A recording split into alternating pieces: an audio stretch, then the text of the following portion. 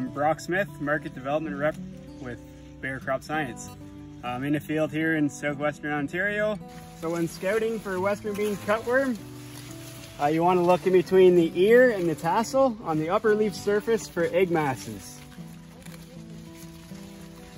But if you can see here, there's a western bean cutworm egg mass on the upper leaf surface between the ear and the tassel.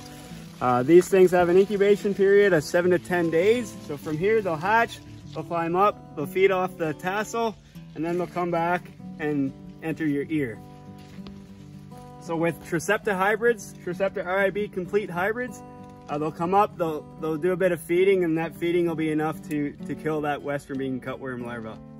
Following up from our previous talk about Trecepta RIB Complete corn, so we're scouting for, before we saw egg masses, we come back in, we're going to scout to see if there's worm present and what the damage those worms can do to your corn. So we'll just go through and look at some ears. So you're looking for the worm in the top of the ear. You see it right there. This little bugger here. There's a worm like that. You'll see them in the ear. They're feeding on the ear. So number one is grain yield loss. Two, they can affect the quantity of grain. Obviously they're causing damage to your ear. You're going to lose grain there. And then the quality as well. You can see here this causes, it opens up for infections. You can get fusarium infections.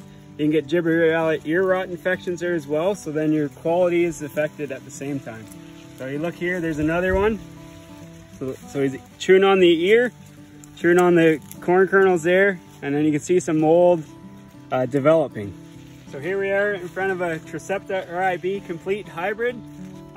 As you can see here, there's no bugs in the end of the ear. Very clean ear. As you can see, the cutworm won't be chewing on this plant and it won't be making its way down to the ear.